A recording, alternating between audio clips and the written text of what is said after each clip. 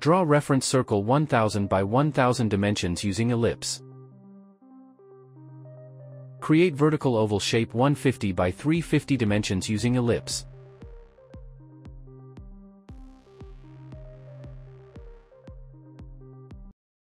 Draw circle 600 by 600 and 400 by 400 dimensions using Ellipse. Select all and go to Shape Builder, create shapes. To deselect, Alt+click. Select shape and apply color from the swatches.